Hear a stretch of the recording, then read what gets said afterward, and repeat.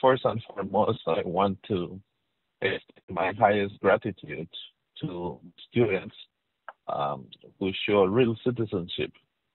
And on a second note, that also also I have to acknowledge that we have to be more aggressive in getting the work done um, when it comes to infrastructure work. So in terms of in terms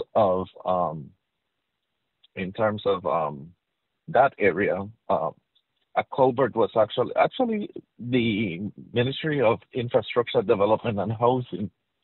They did an assessment last week, just a little bit before the the students fill up that area, um, and then the plan was to mobilize the culvert today, which I believe the plan is still on. So the culvert should have been mobilized today, and it should be installed tomorrow.